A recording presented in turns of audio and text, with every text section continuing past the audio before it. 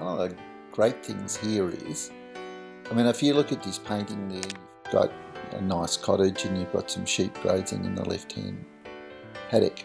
And one of the great things is the conversation between you and me. I've mixed up some paint and I've put it on the canvas,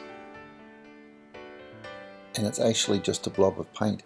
But when you look at it, you see it as a mob of sheep in a creek nibbling away, and that makes you part of the story. That's what's different than just taking a photograph of something. I'm saying something to you with my paintbrush, and your mind is interpreting what I'm saying and forming part of the conversation. You have a look at it. That's the magic.